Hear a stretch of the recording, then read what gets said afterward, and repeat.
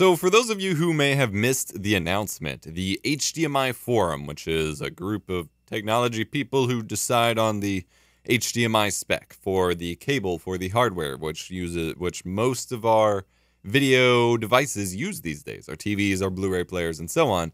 They have settled on the next generation of HDMI specs, which is going to be HDMI 2.1.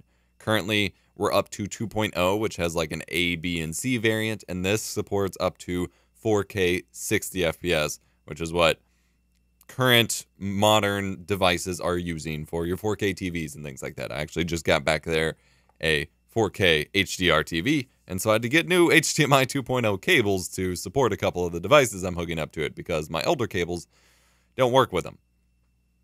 And this is where I'm actually going to bring up some concerns. So I'm going to cover the specs that is here, although you may have heard them before, but I actually have some serious concerns for the implications of this, and I'm not as excited as everyone else is. So HDMI 1.4, which was kind of the 1080p standard that we were rolling with for a while, supported a maximum bandwidth, which is the data transfer rate of 10.2-ish gigabits per second, which was enough for 1080p 60 and a couple other resolutions, but was fairly basic, but was all we needed back in 2009. Well, moving forward, for 4K stuff, they needed to update the spec, and we got HDMI 2.0, which carried HDR, depending on which version of 2.0 you're on. It carries up to 4K 60, whereas the previous version could only carry 4K 30, and had a bandwidth of 18 gigabits per second. So roughly 7 to 8 more gigabits per second transfer speed through the cable, allowed enough room for 4K 60 hertz for your HDR ultra high def TVs. We get our 4K Blu-ray players, our 4K PS4 Pro and Xbox One. Good to go, right? Well, they decided they wanted to go further, which is fine. They're always trying to develop new technology and things like that. And so the new cable makes a massive 30 megabit per second jump from 18 to 48 gigabit per second bandwidth on the cable, which is insane. That is a ridiculous amount of bandwidth. Like, we could use that. Like, if we could just use HDMI transfer speed for like networking at that point, that's faster than Thunderbolt 3. So that's really, really cool. And this allows it to support some new things. 8K resolution at 60 hertz, which is 7680 by 4320. You'll notice there is not a single 8000 number in there. That 7680 is quite a far away from 8K, but hey. And you also get 4K at 120 hertz, which is pretty cool. Great for high refresh gaming, and specifically at high refresh, although it's not 144. But this new technology actually allows HDMI to finally carry variable refresh rates. So basically G-Sync and adaptive sync and things like that. They don't, obviously those require specific technologies, but the ability to do that through HDMI is enabled with this new standard, which can of course help smooth out frame stuttering and input latency and screen tearing and things like that.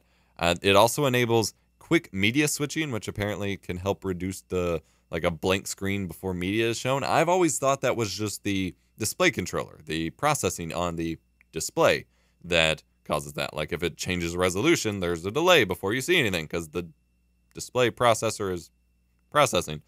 So I don't know how significant an impact the specific cable will have in that. And then there's also quick frame transport technology, which apparently just reduces latency for more closer to real-time latency, which is really cool. And then they say that there's support for resolutions up to 10K for commercial audio video, but their 10K resolution is like really, really wide, but not any taller. So it's kind of like how DCI 4K is wider than normal ultra high def 4K, and DCI 2K is wider than 1080p. This is just like really wide 8K, which is a little weird and not something most of us are ever going to see or use. The new cables will have super low EMI emission and be backwards compatible, which they've always been. So you can use your new HDMI 2.1 cable with everything else and just have extra speed just in case. So basically, once these come out, you'll want to ditch all your existing HDMI cables and buy up a bunch of new ones, which I literally just placed my monoprice order for a bunch of replacement HDMI 2.0 cables. So this is where I'm already starting to get annoyed.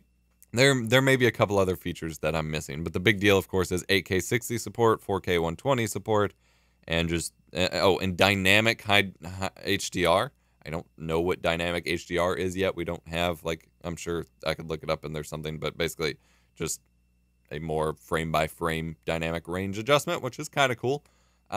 So obviously technology increasing, getting better is a good thing. I don't have a problem with that. Excited to see what comes of it. I don't think we'll see any true 4K 120 HDMI displays anytime soon. Like, I don't see the point, especially by the time this gets adopted. This is literally the standard just being adopted. That means they haven't made the cables. We obviously don't have any display devices that support it. We don't have any output devices that support it. It won't be kicking in for probably a couple more years.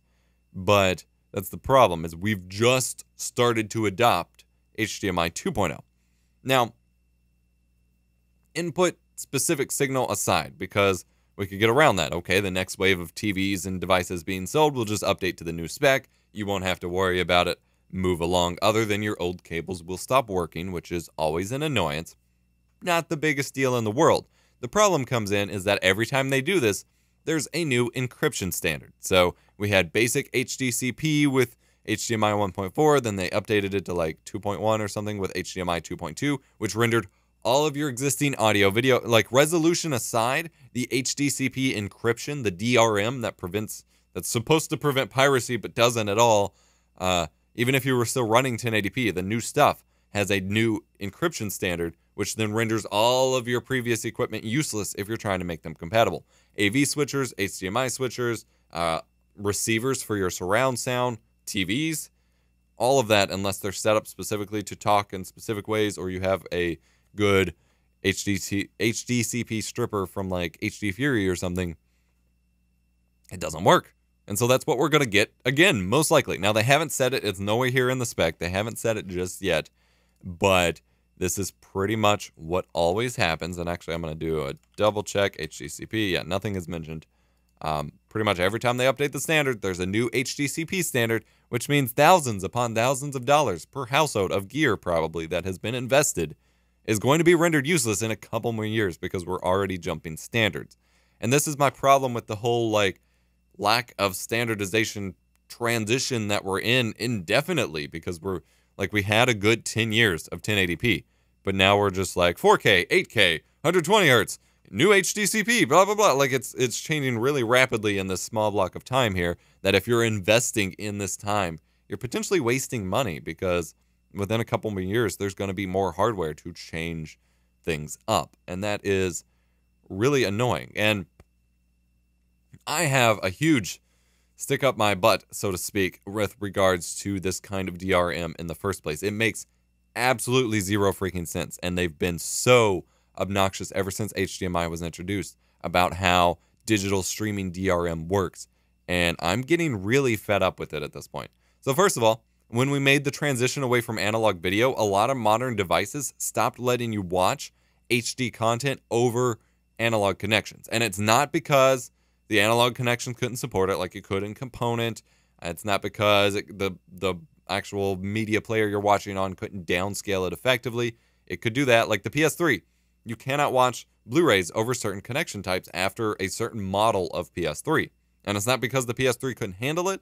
It's because they just put in a new HD, encryption rule that you can't do that to prevent piracy. I'm sorry, but in what world do you live in where any sort of significant source of pirated Blu-rays comes from capturing it via composite or as video? Yes, let me get that awesome 1080p high-def Blu-ray disc and capture it in 480i. Like, at that point, just DVDs. At that point, VHS. Like, it doesn't make any sense. And, like, this HDCP stuff in general, this doesn't stop any sort of significant pirates. They're either ripping discs directly, they're either ripping it from the website directly, or they're just stripping HDCP anyway. So all this does is make lives, especially the new HDCP with the HDMI 2.0 has actually caused a lot of handshake. The HDCP makes a handshake to say, hey, you're okay to display the signal. There's a lot of issues now with modern sets, especially if you involve receivers for surround sound, of that handshake not happening right and it taking like 50 million power cycles to get people's equipment to display signals. And All of this to prevent, like, one casual pirate that may have been like, I wonder if I can record this. Why? It's so anti-consumer. It is so incredibly just obnoxious. It's pointlessly obtrusive that it just drives me up a wall. So yes, I'm excited for any possibility of an increasing technology to make things better, and I'm a pixel junkie, so I love more pixels, or higher quality pixels, as the Xbox team likes to say. But I'm terrified of how quickly our gear is going to change out and be rendered useless by this just new standard, and that is really incredibly frustrating. So just wanted to share a slightly alternate perspective that a lot of people are not talking about when they're making their videos about the new HDMI standard. I don't look a whole lot into this stuff. I just know that this is the change is coming, and I'm not looking forward to that part of it at all, especially since, again, I did just buy a budget 4K HDR TV. So let me know what you think in the comment section down below. Hit the like button if you enjoyed. Get subscribed for more awesome tech videos and the occasional rant like this. Have a happy holiday season, and I'll see you next time. This video is sponsored by viewers like you. Our videos would not be possible without the generosity of those of you who contribute to one of our fan funding options, be it donor box, Twitch subscriptions, direct contributions via PayPal, or Patreon. To join our inner circle and get behind-the-scenes looks at videos, go to eposvox.com/support to learn more, and join us on Discord at eposvox.com/discord. Thanks.